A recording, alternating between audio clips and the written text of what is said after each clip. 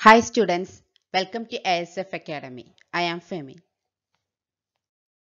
Today we discuss the topic market segmentation. Marketing management എന്നുള്ള സബ്ജക്റ്റിന് വളരെ important ആയിട്ടുള്ള ഒരു ഏരിയ ആണ് മാർക്കറ്റ് സെഗ്മെന്റേഷൻ എന്ന് പറയുന്നത്. നമ്മളുടെ ഷോർട്ട് എസ്സേയിലോ ലോങ് എസ്സേയിലോ റെഗുലർ ആയിട്ട് വരാൻ സാധ്യതയുള്ള ഒരു ഏരിയ ആണ് മാർക്കറ്റ് സെഗ്മെന്റേഷൻ എന്ന് പറയുന്ന ഏരിയ. അത് ഒരു 3 വീഡിയോസ് ആയിട്ടാണ് അപ്ലോഡ് ചെയ്യാൻ പോകുന്നത്. അതിൽ ഫസ്റ്റ് വീഡിയോ ആണ് മാർക്കറ്റ് സെഗ്മെന്റേഷൻ്റെ ഈ വീഡിയോ. കാരണം അതിൻ്റെ ടോട്ടൽ എല്ലാം കൂടി ഒരു വീഡിയോയിൽ ഇൻക്ലൂഡ് ചെയ്യാൻ നോക്കിക്കഴിഞ്ഞാൽ ഒരുപാട് ലെങ്ത് കൂടി പോകും. അപ്പോൾ നമുക്ക് ഈ വീഡിയോയിൽ അതിൻ്റെ ബേസിക്സ്, ഡെഫിനിഷൻ, മീനിങ്, അതിൻ്റെ ഒബ്ജക്റ്റീവ്, ക്രൈറ്റീരിയ അങ്ങനെയുള്ള കാര്യങ്ങൾ നോക്കാം. ബാലൻസ് എല്ലാം കൂടി 2 വീഡിയോയിലും കൂടി കവർ ചെയ്യാം. ഓക്കെ, അപ്പോൾ നമുക്ക് മാർക്കറ്റ് സെഗ്മെന്റേഷനിലേക്ക് പോവാം. മാർക്കറ്റ് സെഗ്മെന്റേഷൻ എന്ന് പറയുമ്പോൾ നമുക്കറിയാം ഒരു കമ്പനി എന്തിനാണ് പ്രോഡക്റ്റ് പ്രൊഡ്യൂസ് ചെയ്യുന്നത്. ഏതൊരു കമ്പനിയാണെങ്കിൽ പ്രോഡക്റ്റ് പ്രൊഡ്യൂസ് ചെയ്യുന്നത് അത് മാർക്കറ്റിൽ സെയിൽ ചെയ്ത് പ്രോഫിറ്റിന് വേണ്ടിയിട്ടാണ്. അപ്പം അങ്ങനെ സെയിൽ ചെയ്ത് പ്രോഫിറ്റ് കിട്ടണം എന്നുണ്ടെങ്കിൽ മാർക്കറ്റിലെ കസ്റ്റമേഴ്സിനെ കമ്പനി സാറ്റിസ്ഫൈ ചെയ്യണം. പക്ഷെ നമുക്കറിയാം മാർക്കറ്റിലെ കസ്റ്റമേഴ്സ് എന്ന് പറയുന്നത് ടു മെനി ആണ്. നമുക്കൊരു അത്രയും അധികം കസ്റ്റമേഴ്സ് ഉണ്ട്. ആ കസ്റ്റമേഴ്സ് എല്ലാവരും വൈഡ് സ്കാറ്റേർഡ് ആണ് കിടക്കുന്നത്. കാരണം നമുക്കൊരു പെർട്ടിക്കുലർ ഒരു 5 അല്ലെങ്കിൽ 10 അല്ലെങ്കിൽ കൗണ്ടബിൾ ആയിട്ടുള്ള ഒരുപാട് കസ്റ്റമേഴ്സ് ഉണ്ട് മാർക്കറ്റിൽ. മാസ് മാർക്കറ്റ് പറയുമ്പോൾ അതിൽ ഒരുപാട് കസ്റ്റമേഴ്സ് ഉണ്ട്, നമുക്ക് കൗണ്ട് ചെയ്യാൻ പറ്റില്ല. അതേപോലെ തന്നെ ഓരോ കസ്റ്റമേഴ്സിന്റെ നീഡ്സ്, വാൺസ്, ടേസ്റ്റ്, പ്രിഫറൻസ് എല്ലാം ഡിഫറെൻ്റ് ആണ്. ഓരോ കസ്റ്റമേഴ്സും ഡിഫറെൻ്റ് ആണ്. അപ്പം നമ്മളൊരു വീട് എടുക്കുകയാണെങ്കിൽ തന്നെ ആ വീട്ടിലുള്ള ഓരോ വ്യക്തികൾക്കും അവരുടേതായ ഇഷ്ടങ്ങളും അനിഷ്ടങ്ങളും ഉണ്ടാവും, പ്രിഫറൻസസ് ഉണ്ടാവും. ഒരു വീട്ടിൽ 5 പേരാണ്, 5 പേർക്കും വ്യത്യസ്തമായ പ്രിഫറൻസസ് ഉണ്ടാവും. പക്ഷെ കോമൺ ആയി ചില ക്യാരക്ടറിസ്റ്റിക്സ് ഉണ്ടാവും.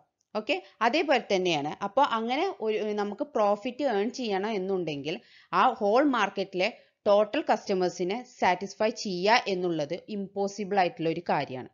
ഓക്കെ, അപ്പോൾ മാക്സിമം കസ്റ്റമർ സാറ്റിസ്ഫാക്ഷൻ കൊടുക്കും വേണം, മാക്സിമം പ്രോഫിറ്റ് ഏൺ ചെയ്യും വേണം.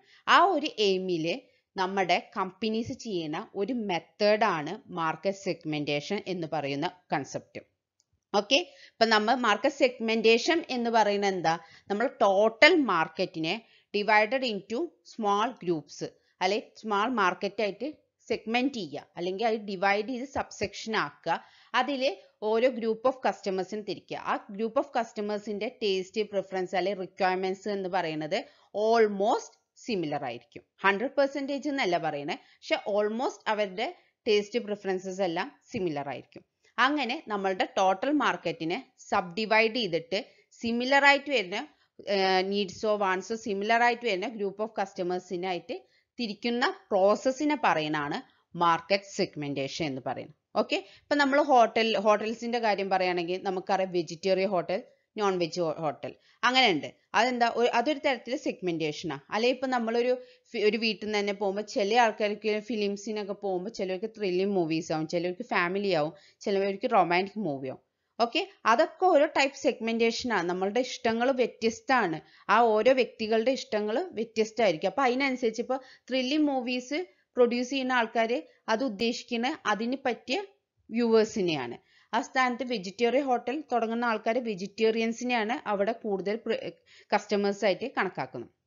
അങ്ങനെ ഇപ്പൊ നമ്മളുടെ കൺസ്യൂമർ പ്രോഡക്റ്റിൽ ഒട്ടുമിക്ക എല്ലാ പ്രോഡക്ട്സുകളിലും ഈ ഒരു സെഗ്മെന്റേഷൻ പ്രോസസ്സ് നടത്തുന്നുണ്ട്. ഇപ്പോൾ നമുക്കൊരു എക്സാമ്പിൾ ആയിട്ട് പറയാൻ, നമുക്ക് വളരെ കോമൺ ആയിട്ട് അറിയുന്ന ഒന്നാണ് ഹോർലിക്സിന്റെ ഒരു എക്സാമ്പിൾ ആയിട്ട് നിങ്ങൾക്ക് പറഞ്ഞാൽ ഒന്നും കൂടി മനസ്സിലാവും. ഹോർലിക്സ് എന്ന് പറയുന്നത് നമുക്ക് വളരെ കോമൺ ആയി നമ്മളെ വീട്ടുകളിലുള്ള ഒരു സാധനമാണ്. പക്ഷേ ഹോർലിക്സ് തന്നെ ഒരുപാട് ടൈപ്പ് ഉണ്ട്, ഒരുപാട് സെഗ്മെന്റേഷൻ അവർ ചെയ്തിട്ട്. ജൂനിയർ ഹോർലിക്സ് ഉണ്ട്, അതേപോലെ ഹോർലിക്സ് റെഗുലർ ഉണ്ട്, വുമൺ ഹോർലിക്സ് ഉണ്ട്, ഹോർലിക്സ് ലൈറ്റ് ഉണ്ട്, പിന്നെ ഫ്ലേവർ, ചോക്ലേറ്റ് ഫ്ലേവർ, അങ്ങനെയല്ല ഒരുപാട് ഫ്ലേവേഴ്സ് ഹോർലിക്സ് ഉണ്ട്, വാനില ഫ്ലേവർ അങ്ങനെയൊക്കെ പറഞ്ഞിട്ട്. ഇതൊക്കെ എന്താണ്, ഓരോ ടൈപ്പ് ഓഫ് സെഗ്മെന്റിനെ ഫോക്കസ് ചെയ്തിട്ടാ. ഇപ്പൊ ജൂനിയർ ഹോർലിക്സ് എന്ന് പറയുന്നത് കുട്ടികളെ ഫോക്കസ് ചെയ്തിട്ടാ. ഹോർലിക്സ് റെഗുലർ പറയുന്നത് കോമൺ ആയിട്ട്. വുമൻസ് ഹോർലിക്സ് എന്ന് പറയുന്നത് പ്രഗ്നന്റ് വുമൻസിനെ, ബ്രസ്റ്റ് ഫീഡിങ് വുമൻസിനെ ഫോക്കസ് ചെയ്തിട്ടാ. ഹോർലിക്സ് ലൈറ്റ് എന്ന് പറയുന്നത് ഹെൽത്തി കോൺഷ്യസ് ആയിട്ടുള്ള അഡൾട്ട്സിനെയും അതേപോലെ ഡയബറ്റിക് പീപ്പിൾസിനെയും കോൺസെൻട്രേറ്റ് ചെയ്തിട്ടില്ല. പിന്നെ ഫ്ലേവേർഡ് പറയുന്ന ടീനേജേഴ്സിനെ കോൺസെൻട്രേറ്റ് ചെയ്ത്. അപ്പോൾ ഏതൊരു പ്രോഡക്റ്റ് സെഗ്മെന്റ് ചെയ്യുമ്പോഴത്തെ ബെനിഫിറ്റ് എന്താണെന്ന് വെച്ചാൽ പെട്ടെന്ന് കസ്റ്റമേഴ്സിനെ സാറ്റിസ്ഫൈ ചെയ്യാൻ പറ്റും, അതേപോലെ കമ്പനിക്ക് കൂടുതൽ പ്രോഫിറ്റ് ഏൺ ചെയ്യാനും പറ്റും. ഓക്കെ, ഇത്രയാണ് ഓവറോൾ ഒരു മാർക്കറ്റ് സെഗ്മെന്റേഷൻ. മീനിങ്ങിലേക്ക് പോവാം. ഈ ഒരു കൺസെപ്റ്റ് ഫസ്റ്റ് ഇൻട്രൊഡ്യൂസ് ചെയ്തിട്ടുള്ളത് വെൻഡൽ ആർ സ്മിത്ത് എന്ന് പറയുന്ന വ്യക്തിയാണ്. ഇൻ 1956 മാർക്കറ്റ് സെഗ്മെന്റേഷൻ എന്നുള്ള കൺസെപ്റ്റ് വന്നിട്ടുള്ളത്. ഈ ഒരു സെഗ്മെന്റേഷനിൽ പറയുന്നത് ഡിവൈഡ് ആൻഡ് റൂൾ സ്ട്രാറ്റജിയാണ്. അതായത് ടോട്ടൽ മാർക്കറ്റിനെ ഡിവൈഡ് ചെയ്തിട്ട് എന്താ വിഭജിച്ച് ഭരിക്കുക പറയും. ഡിവൈഡ് ചെയ്തിട്ട് അതിലേക്ക് അവർ കോൺസെൻട്രേറ്റ് ചെയ്യും, റൂൾ ചെയ്യാണ്. ആ ഒരു ഡിവൈഡ് ചെയ്ത് അവരിലെ ഏതെങ്കിലും ഒരു സെഗ്മെന്റിനെ എടുത്തിട്ട് അതിലേക്ക് അവരെ പ്രോഡക്റ്റ് മാക്സിമം കൊടുത്ത് കസ്റ്റമേഴ്സിനെ മാക്സിമം സാറ്റിസ്ഫൈ ചെയ്തിട്ട് അതിൽ നിന്ന് പ്രോഫിറ്റ് എടുക്കുക.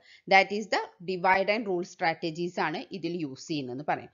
ഓക്കെ, അതേപോലെ dividing market or grouping of customer. ഇവിടെ ചെയ്യുന്ന ടോട്ടൽ മാർക്കറ്റ്, മാസ് മാർക്കറ്റിനെ dividing into different sub market ആയിട്ട് ഡിഫറെന്റ് സബ് മാർക്കറ്റ് ആയിട്ട് ഡിവൈഡ് ചെയ്യുക, എന്നിട്ട് അവിടെ കസ്റ്റമേഴ്സിനെ ഗ്രൂപ്പ് ചെയ്യുക എന്നുള്ളതാണ്. ഓക്കെ, അതെന്റെ നെക്സ്റ്റ് കണ്ടിന്യൂറ്റി പോയിന്റ് ആണ്. അങ്ങനെ ഡിവൈഡ് ചെയ്യുന്ന കസ്റ്റമേഴ്സിന്റെ വാണ്ട്സും നീഡ്സും സിമിലർ ആയിരിക്കും, ഹോമോജീനിയസ്. ഓരോ ഗ്രൂപ്പിലുള്ള കസ്റ്റമേഴ്സ് ഹോമോജീനിയസ് ആയിരിക്കും. ഓൾമോസ്റ്റ് 100% എന്ന് പറയുന്നില്ല, പക്ഷെ ഓൾമോസ്റ്റ് അവരുടെ നീഡ്സ്, വാണ്ട്സ്, റിക്വയർമെന്റ്സ് അല്ലെ പ്രിഫറൻസസ് അങ്ങനെയുള്ള കാര്യങ്ങളെല്ലാം അവരുടെ സിമിലർ ആയിരിക്കും. Okay, one segment consisting the same buying requirement. ആ ഓരോ സെഗ്മെന്റ്, ഇപ്പോൾ ടോട്ടൽ മാർക്കറ്റിനെ ഒരു കമ്പനി 4 ആയിട്ടാണ് ഡിവൈഡ് ചെയ്തിട്ടുണ്ടെങ്കിൽ ആ 4 സെക്ഷനിൽ അല്ലെങ്കിൽ 4 സെഗ്മെന്റിൽ ഉള്ളിൽ വരുന്ന ഓരോ സെഗ്മെന്റിൽ ഉള്ളിൽ വരുന്ന കസ്റ്റമേഴ്സും സിമിലർ റിക്വയർമെന്റ്സ് ആയിരിക്കും. ഓക്കെ, ആ ഒരു മീനിങ് ആണ് പറയുന്നത്. It is A process of dividing market. വളരെ നിർബന്ധമായിട്ടും മീനിങ് എഴുതുമ്പോൾ വേണ്ടതാണ്. It is A process of dividing market into different groups of customers having similar needs or characteristics. ഈ പറഞ്ഞ കാര്യങ്ങൾ തന്നെയാണ്. അതായത് ടോട്ടൽ മാർക്കറ്റിനെ ഡിഫറെന്റ് ഗ്രൂപ്പ് ഓഫ് കസ്റ്റമേഴ്സ് ആയിട്ട് തിരിക്കുക, അതിൽ വരുന്ന കസ്റ്റമേഴ്സിന്റെ നീഡ്സ് അല്ലെ വാണ്ട്സ് അല്ലെ പ്രിഫറൻസസ്, റിക്വയർമെന്റ്സ് എന്ന് പറയുന്നത് സിമിലർ ആയിരിക്കും. ഇത്രയുള്ളൂ മീനിങ്. മനസ്സിലായെന്ന് വിചാരിക്കും. നെക്സ്റ്റ് ഡെഫിനിഷനിലേക്ക് പോവാം. ഈ പറഞ്ഞ കാര്യങ്ങൾ ഡെഫിനിഷൻ ആയിട്ട് പറയാണ്. According to Kotler, defined as a market segmentation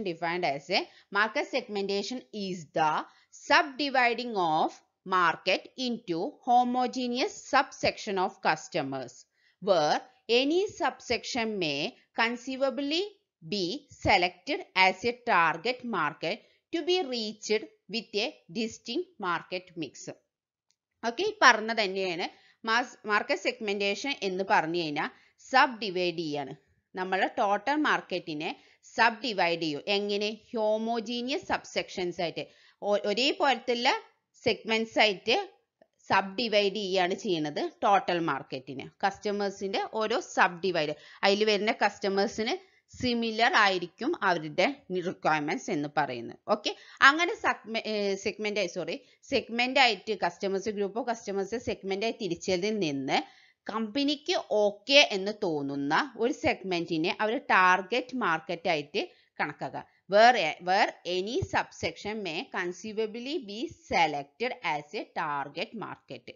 നമ്മൾ ഏതാണോ നമ്മൾ അതിന് എടുക്കുന്ന സെഗ്മെന്റ്, അപ്പോൾ 3-4 സെഗ്മെന്റ്സ് ആയിട്ട് ടോട്ടൽ മാർക്കറ്റിനെ കൺവേർട്ട് ചെയ്തിട്ട് അതിന് ഏതാണോ നമുക്ക് ബെസ്റ്റ്, നമുക്ക് പ്രോഫിറ്റ് കിട്ടും, കമ്പനിക്ക് പ്രോഫിറ്റ് കിട്ടും എന്ന് തോന്നുന്നത്, ആ എടുക്കുന്ന മാർക്കറ്റിനെ പറയുന്ന ടാർഗറ്റ് മാർക്കറ്റ്. അതായത് നമ്മുടെ മാർക്കറ്റ് മിക്സുമായിട്ട് ഇത് മാച്ച് ചെയ്ത് പോകും. ആ പിക്ചറിൽ പറയുന്ന ടോട്ടൽ കസ്റ്റമേഴ്സ് അതിന്ന് 4 സെക്ടർ ആയിട്ട് കളർ ബേസിസിൽ തിരിച്ചിട്ടുണ്ട്. ആ ഓരോ കളേഴ്സിലും വരുന്ന കസ്റ്റമേഴ്സ് സിമിലർ ആണ്, സിമിലർ റിക്വയർമെന്റ്സ്. ഈ 4 സബ്സെക്ഷനിൽ നിന്ന് ഏതെങ്കിലും ഒന്നായിരിക്കും കമ്പനി ചൂസ് ചെയ്യുന്നുണ്ടാവുക, അവർക്ക് പ്രോഫിറ്റ് കിട്ടും എന്ന് തോന്നുന്നു. ഓക്കെ, ഇത്രയുള്ളൂ മാർക്കറ്റ് സെഗ്മെന്റേഷൻ. സിമ്പിൾ ആണ്, മനസ്സിലായി വിചാരിക്കുന്നത്. Next, objectives of market segmentation. Market segmentation ചെയ്യുന്നതിന്റെ ഒബ്ജക്റ്റീവ് ആണ്. മെയിൻ ആയിട്ട് മാർക്കറ്റ് സെഗ്മെന്റേഷൻ എന്തിനാണ് നമ്മൾ ചെയ്യുന്നത്? ഓൾറെഡി പറഞ്ഞു കഴിഞ്ഞു. കൺസ്യൂമർ സാറ്റിസ്ഫാക്ഷന് വേണ്ടിയിട്ടാണ്. കൺസ്യൂമറിനെ സാറ്റിസ്ഫൈ ചെയ്താലേ കമ്പനിക്ക് പ്രോഫിറ്റ് കിട്ടുള്ളൂ. അപ്പോൾ ഹോൾ കസ്റ്റമേഴ്സിനെ അല്ലെ മാർക്കറ്റിലെ ഈച്ച് ആൻഡ് എവറി കസ്റ്റമേഴ്സിനെ മാക്സിമം സാറ്റിസ്ഫൈ ചെയ്യുക എന്ന് പറയുന്നത് ഇമ്പോസിബിൾ ആണ്.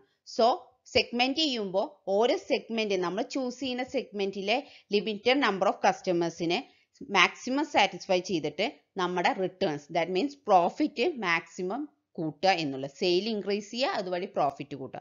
That is the main objective of market segmentation. Okay, ഇനി അതർ ഒബ്ജക്റ്റീവ്സ് നമുക്ക് നോക്കാം. First point, to understand the customer. കസ്റ്റമേഴ്സിനെ അണ്ടർസ്റ്റാൻഡ് ചെയ്യാൻ വേണ്ടിയിട്ട് മാർക്കറ്റ് സെഗ്മെന്റേഷൻ വളരെ ഹെൽപ്പ് ചെയ്യുന്നു. കാരണം നമ്മൾ ഓരോ സെഗ്മെന്റ് ആയിട്ട് ഇരിക്കുമ്പോൾ നമ്മൾ തിരിച്ചിട്ടുള്ള സെഗ്മെന്റിലെ കസ്റ്റമേഴ്സിന്റെ നീഡ്സ്, വാൺസ്, ഡിസയേഴ്സ്, അവരുടെ റിക്വയർമെന്റ്സ് ഒക്കെ പെട്ടെന്ന് മനസ്സിലാക്കാൻ കഴിയും. ഓക്കെ, ഇപ്പൊ 4 സെഗ്മെന്റിലെ ABC എന്നുണ്ടെങ്കിൽ CD എന്നുണ്ടെങ്കിൽ അതിൽ B എന്ന് പറയുന്ന നമ്മൾ ചൂസ് ചെയ്തിട്ടുണ്ടെങ്കിൽ B എന്ന് പറയുന്നത് കസ്റ്റമേഴ്സിന്റെ നീഡ്സ്, വാൺസ് ഒക്കെ നമുക്ക് പെട്ടെന്ന് ഐഡന്റിഫൈ ചെയ്യാൻ പറ്റും through analysis. Okay, second point two formulate marketing programme. Okay, എങ്ങനെയാണ് നമ്മൾ ഇതിൽ പറഞ്ഞു കഴിഞ്ഞു ഓരോ കസ്റ്റമേഴ്സിന്റെ ഗ്രൂപ്പായി തരം തിരിച്ചു. അപ്പോൾ ഓരോ ഈച്ച് കൺസ്യൂമർ ഗ്രൂപ്പിനെയും അവരെന്ത് ചെയ്യും, അക്കോർഡിംഗ് ടു നേച്ചർ, അവരുടെ നേച്ചർ അനുസരിച്ച് സെപ്പറേറ്റ് മാർക്കറ്റിംഗ് പ്രോഗ്രാംസ് ആണ് ചെയ്യുന്നത്. ഓക്കെ, ഇപ്പൊ നമ്മൾ 4 സെക്ഷൻ ഉണ്ട് എന്നുണ്ടെങ്കിൽ അതിലിപ്പോ സപ്പോസ് നമ്മൾ എയും സിയും ആണ് നമ്മൾ ടാർഗറ്റ് മാർക്കറ്റ് ആയിട്ട് നമ്മൾ സെലക്ട് ചെയ്തിട്ടുണ്ടെങ്കിൽ എ എന്ന് പറയുന്ന സെപ്പറേറ്റ് ഫോർമുലേറ്റ് ചെയ്യും മാർക്കറ്റിംഗ് പ്രോഗ്രാം, സി എന്ന് പറയുന്നത് സെപ്പറേറ്റ് ആയിരിക്കും. ഓക്കെ, അത് ഈ സെലക്ട് ചെയ്യണോ സെപ്പറേറ്റ് ബേസിസ് ഉണ്ട്. നമ്മൾ കണ്ടിന്യൂ ചെയ്യുമ്പോൾ പറയുന്നത് എന്തൊക്കെ ബേസിസിലാണ് മാർക്കറ്റ് സെഗ്മെന്റേഷൻ ചെയ്യുന്നത് എന്നുള്ളത്. അപ്പോൾ നിങ്ങൾക്ക് കുറച്ചുകൂടി ക്ലിയർ ആവും.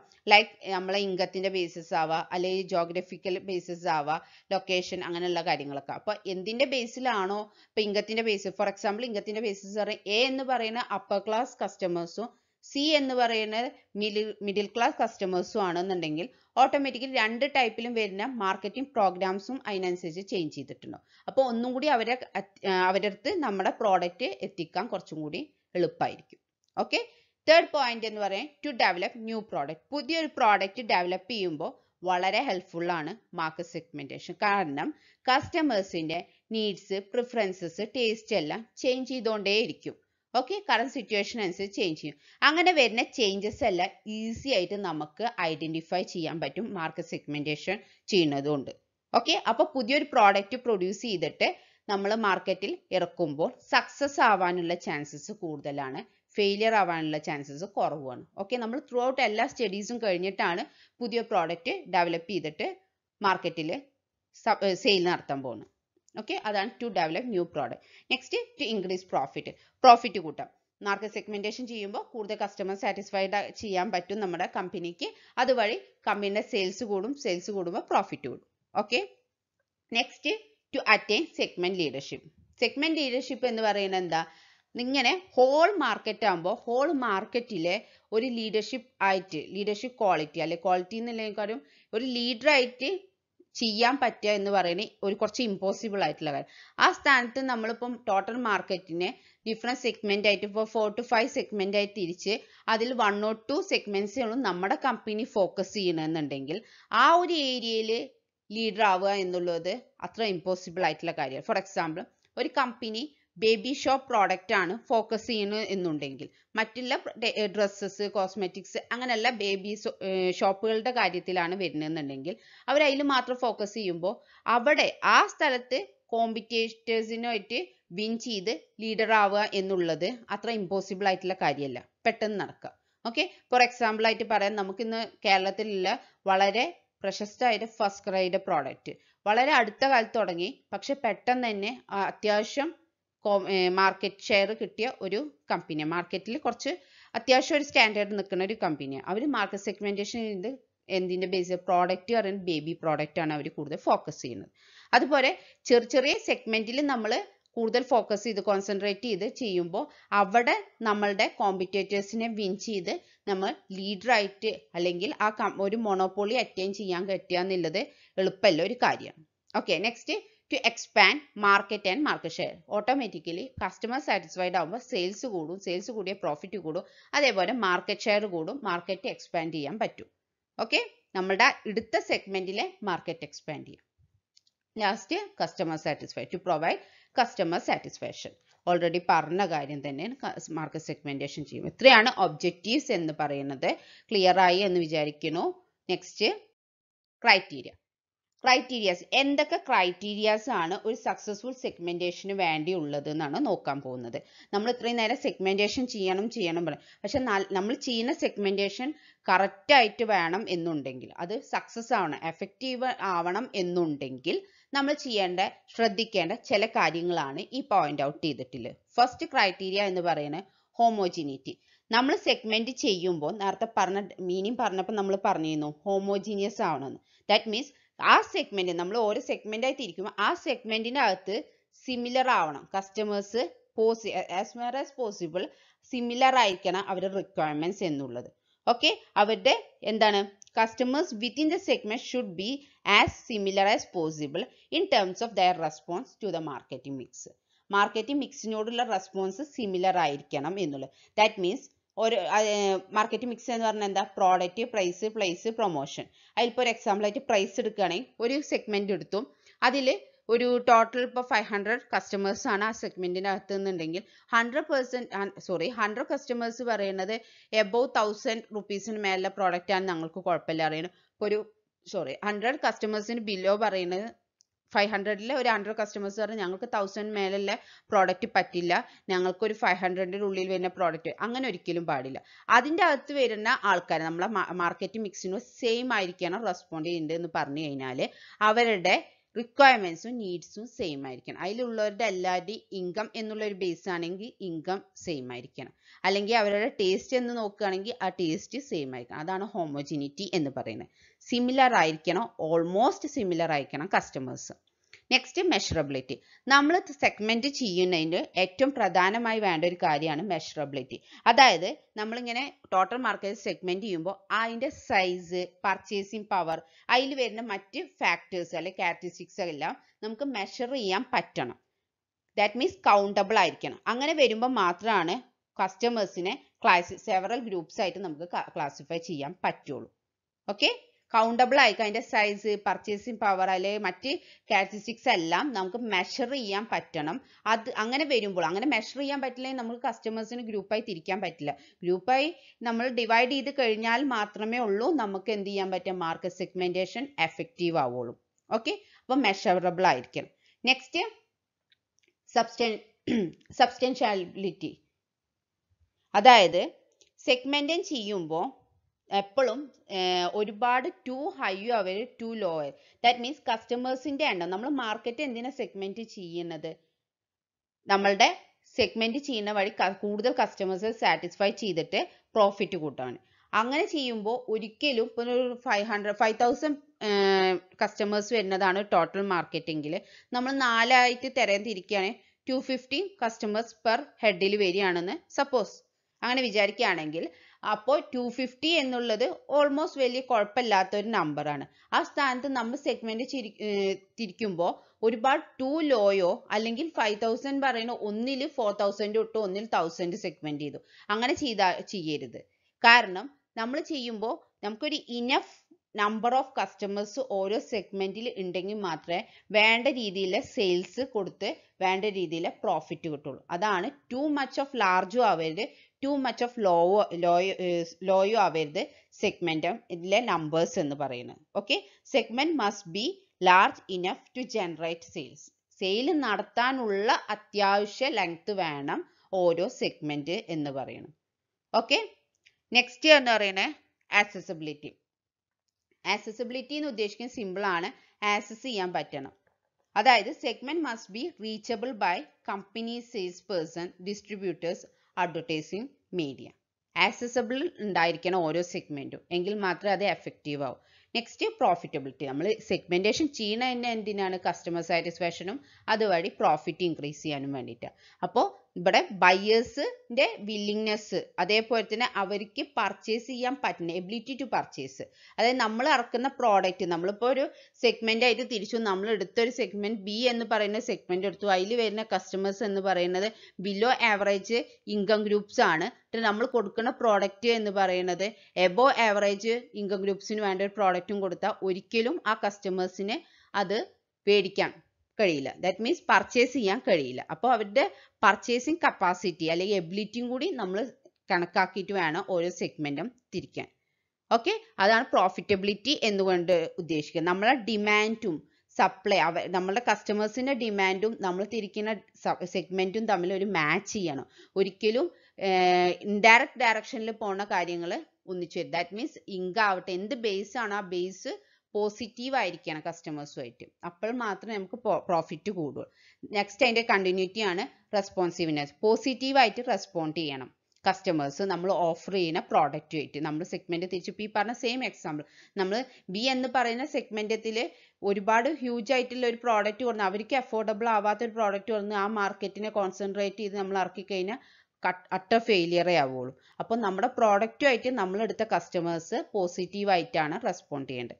Next last growth potential. Growth potential എന്ന് പറയുന്നത് എന്താ, നമ്മൾ എടുക്കുന്ന ഈ സെഗ്മെന്റേഷൻ പ്രോഗ്രാം എന്ന് പറയുന്നത് ജസ്റ്റ് 1 or 2 ഡേയ്സിനില്ല, ലോങ് ടേം പ്രോസസ്സാണ്. ഫ്യൂച്ചർ ഗ്രോത്തിന് വേണ്ടിയിട്ടുള്ളതാണ്. പ്രസന്റിക്ക് മാത്രമല്ല, not only present but also ഫ്യൂച്ചർക്കും കൂടി ഉള്ളതാണ്. അപ്പോൾ നമ്മൾ എടുക്കുന്ന സെഗ്മെന്റേഷന് പൊട്ടൻഷ്യാലിറ്റി ആണ്, ഫ്യൂച്ചർ ഗ്രോത്തും കൂടി കണക്കാക്കിയിട്ടുള്ള സെഗ്മെന്റേഷൻ ആണ് നമ്മൾ എടുക്കുന്നത്. ഇത്രയും കാര്യങ്ങളാണ് ഒരു സെഗ്മെന്റേഷൻ സക്സസ് ആവണമെങ്കിൽ അല്ലെങ്കിൽ എഫക്റ്റീവ് ആവണമെങ്കിൽ വേണ്ട പോയിന്റ്സ് അല്ലെങ്കിൽ ക്രൈറ്റീരിയാസ് എന്ന് പറയുന്നത്. First one homogeneity, second one measurability, third one സബ്സ്റ്റൻഷ്യാലിറ്റി, fourth one accessibility, fifth one profitability, sixth one responsiveness and last one growth potential. Okay, ഇത്രേ ഉള്ളൂ ഈ വീഡിയോയിൽ. ഈ വീഡിയോ നിങ്ങൾക്ക് മനസ്സിലായി എന്ന് വിചാരിക്കുന്നു. വീഡിയോയിൽ എന്തെങ്കിലും ഡൗട്ടോ കാര്യങ്ങളോ ഉണ്ടെങ്കിൽ ടോപ്പിക്സിൽ ഉണ്ടെന്നുണ്ടെങ്കിൽ കമൻറ്റ് ചെയ്യുക. അതേമാതിരി ഈ ചാനൽ ആദ്യമായിട്ടാണ് കാണുന്നുണ്ടെങ്കിൽ സബ്സ്ക്രൈബ് ചെയ്യുക, കൂടെയുള്ള ബെല്ലൈക്കൺ പ്രസ് ചെയ്യാനും മറക്കരുത്. പിന്നെ വീഡിയോ ഇഷ്ടമായെങ്കിൽ ലൈക്ക് ചെയ്യുക, ഫ്രണ്ട്സിന് വേണ്ടി ഷെയർ ചെയ്യുക. Okay, thank you, have A nice day.